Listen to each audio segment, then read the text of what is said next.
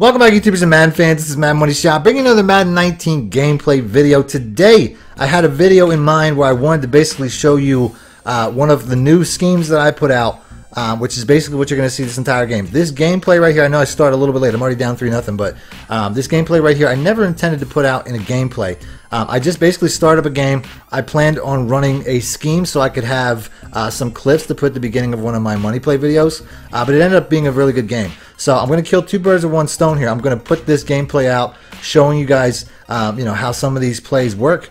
While at the same time, I'll put a link in the description for the plays themselves, the breakdowns for them.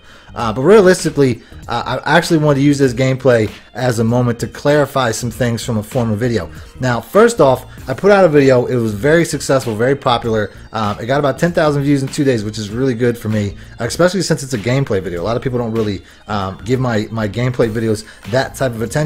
But you probably saw it if you're a subscriber of mine. It was I'll pop a link for that too, if you guys want to check that out. So basically, you know what I'm referring to. But basically, in that video, I tried to rip Madden a new asshole because really only one topic. I've never complained about the gameplay. BS happens. Some of the animations aren't great. Whatever. I never really complain about the gameplay. I don't really complain about the plays people run. You know what I'm saying? Complaining to an extent is something that you do when you lose. And I don't really lose to the point where I feel the need to do that. But I will complain when I feel like the loss is predetermined. This is something that a lot of people think doesn't really exist, but if you do a little research, you actually find out that EA themselves has put out public records acknowledging that it does exist. And they didn't do it because of any other reason other than they think that it's a benefit to stockholders and potential prospective stockholders. Basically, the idea behind DDA is they basically predetermine that you will lose certain games, and that if you're not very good at the game, you'll win certain games. And the way that this works is if you're on like a 7-game win streak, or even maybe not even that much, they'll pair you up with somebody that is on a couple of games losing streak, and they'll basically give that guy all the benefits. When the game's loading up, when the loading screen is happening, and you're seeing, you just think it's, hey, they're just pairing us. No, what they're really doing is they're lowering your rates, or, the opposite, or they're raising your rates based on what side of the perspective you're on. But they're basically lowering and raising the rates so that they match to either give you an advantage or disadvantage based off of how good or how bad you've been playing recently. Because they know that if you get frustrated, you lose too many games, you're like, you know what, I suck, I'm just going to get rid of this game. That's not what they want. They want you to play forever. They want you to keep playing. They call it like it's like a certain ratio where they know that they'll keep you, but they'll also keep you wanting more. And by wanting more, what it traditionally means you buy more packs. Say you lose because your cornerback sucked in the game. Well, now you're going to go out and you're going to try to, buy packs to get the new best player. That's basically the idea. It's all related around that. The real idea behind this is, say you have a 90-something overall player and the new player in that position drops. Well, now the player that you have who was great, as long as he's been great for you always. You know what I'm saying? You could have, a 90-something Barry Sanders or something like that. But say a new card drops that's a running back. Now all of a sudden your running back's not as fast. You know what I'm saying? They basically admit that because they're trying to push, like I said, once again, they're trying to push more packs. So the player that you had that's been working great for you, all of a sudden doesn't have that same ability. He's not as fast, he's not as agile. All those things go down the second they release a hot new item in that particular position or whatever. And that's how it goes. That's how they get you to keep buying packs. That's why I've never bought in a pack for this game. All my stuff is no money spent. I don't endorse buying packs. I've never done pack opening videos because I know realistically it's a scam to an extent. And when you see your favorite YouTuber dropping a bunch of points, or you think they're dropping their money, those were given to them by EA. EA supplies them with the points so that they do the pack opening videos, so that they basically get you to do packs. So all those big YouTubers, Toke, KKS, all of them, whatever, they're getting those for free. You know what I'm saying? EA gives them cards with printed out codes that they basically, it's just giveaways, printed out codes on these cards that they basically get millions of points for free. So every time you see that, they're not spending their money. You're spending your real money, but they're getting that for free. So you just basically, it almost like normalizes it when it's not really the case. But I know ultimately that that's where they make all their money anyway. You know what I mean? Like, even if you buy packs, you're not really getting the advantage that you want. And that's one of my real things that I really can't stand about DDA. Like I said, it exists. It's not a fiction of anybody's imagination. Is you basically put in all the time to have an advantage so that you can, taste sweet victory all the time or whatever. But you lose it anyway. You know what I mean? Even if you buy it, you lose it anyway. You know what I mean? Like, you don't really get any advantage that you're trying to put all that time in to get. And to be honest, I don't really build my team for an advantage. I enjoy building my team in mud, if you want to know the truth about it. I don't really, it's not really all about getting advantage. It's just about getting a team that fits me, and I just like having a really good team. So that, you know, I don't really know what else to say about that. It's just fun to build your MUT team. But if you don't play MUT, if you play CFM, you probably know what I'm talking about. If you build your CFM team, you get a hot young running back that's, you know, going to be a Hall of Famer in 10 years and stuff like that. It's exciting. It's exciting to put together a great team. There's even a sense of pride in what you've built. You know what I'm saying? You're building something. So there's, you know, there's more to it than that. Now, since I'm going in on EA, pretty much exposing a lot of these things, which, you know, have been exposed in the past. I'm not going to say that somebody hasn't already put out some of this information. I was watching somebody basically break down a lot of this stuff. Not as quickly as I am and as complete as I am, but realistically, this is not new information. This is information that's been out a while. And I don't really see any reason for them to change that. I even think, you know, I don't even know enough about this, but I'm pretty sure that they had something to the effect where packs were like considered gambling, and to the point where they weren't. EA's not even supposed to do that anymore. But I don't even. I mean, it is gambling. You know what I mean? You're paying for something, you're not getting what you want. You know what I mean? That's basically the essence of gambling. You have a chance of getting what you want. That's gambling. You know what I mean? So there's something to that. But realistically, like I said, I have a personal issue with EA. And it's the fact that they're constantly patching the stuff that I put out.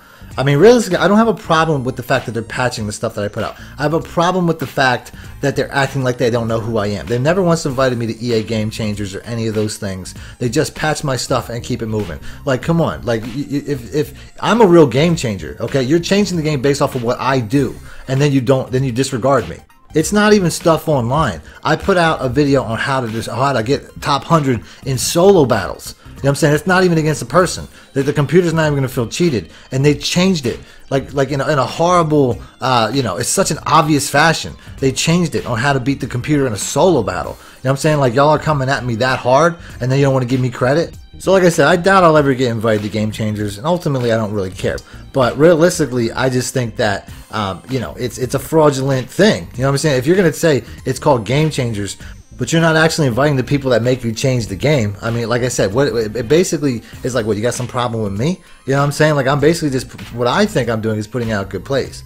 You know what I mean? Good stuff for people to use, so the people that follow my channel have an ability to win, which is ultimately what they want. But if you think what I'm doing is something less than that, you know what I'm saying? You can reach out to me. I've reached out to you guys recently, but like I said, I don't really see it happening. So it is what it is. I'm not really going to go on with that too much.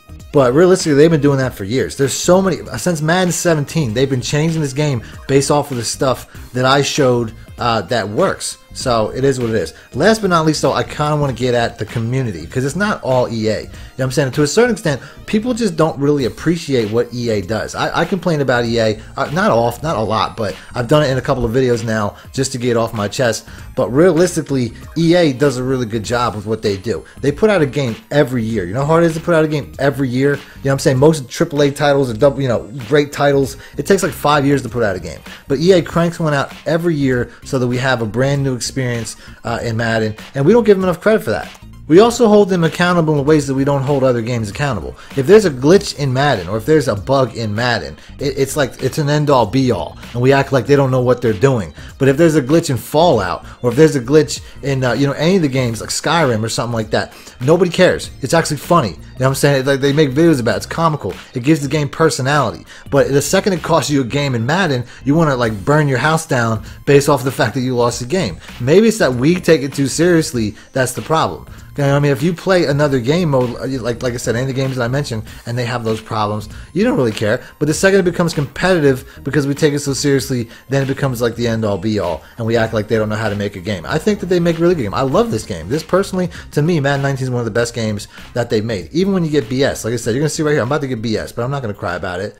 That's another issue entirely, is people that complain about this game, not necessarily, you know, about the game to EA, but like, say you're in a CFM, we always know those people that cry about, you know, losing all the time, to the point where they're basically just trying to overthrow the good players. They basically treat this game like it's a game of Survivor. Like, when Survivor first came out, it was based off, you're supposed to win based off the challenges. But people got together and they realized, like, look, if somebody's really strong, we'll just get together and vote them out. And that's what people do in CFMs. And it's ridiculous. You know what I'm saying? Like, the top players have to watch their backs, and almost try to win a social game just so they can win a regular game in Madden. So like I said, I stopped playing CFMs because I got tired of trying to win a social game to just win a game. I just want to win a game. You know what I'm saying? There's not enough games out. There's not enough leagues out there like that where it's just like gameplay only. You know, deal with it, don't cry about it, and just handle it. There's way too many people in this community that think that there's something wrong with the people that win rather than themselves because they're not winning.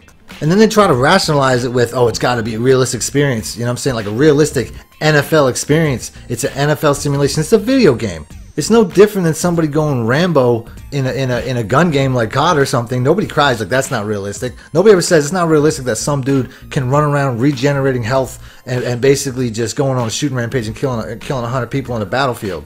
You don't hear that, but you still hear people complaining about what gun you use or what perks you use. You know what I'm saying? It's the same thing. People still complain, but the basis of it is that they just couldn't win.